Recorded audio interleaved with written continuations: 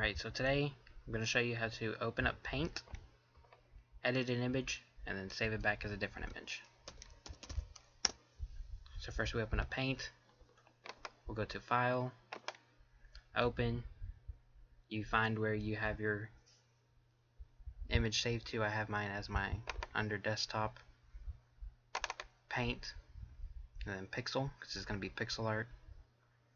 You click Open, and it shows that your image. So the first thing I'm going to do is I'm going to click this color selector, or this color picker tool. And I want to change, let's say, these light purples. So I'll select the light purple. It'll change the color up top in this color 1. Then I'll select color 2, and then select which color I'd like to change it to. So I'd like to replace all this light purple with red. Then we're going to click the eraser icon here, and that'll bring up this. You can change the size of it by holding Control and then pressing the addition sign on your number keypad. And if you hold it down, it'll just keep going until it hits its max limit. Now we have this, and left clicking it will do this to your screen.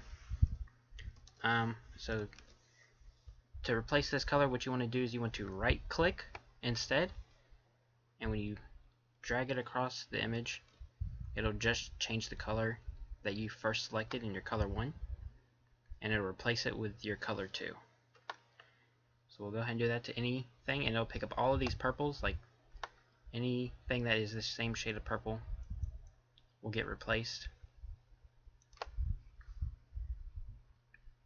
Alright, and then we select File, Save As. We're going to save this as a new image. We'll do Pixel, and then we'll do Edited. And it has changed this file name, and that'll be its own image now.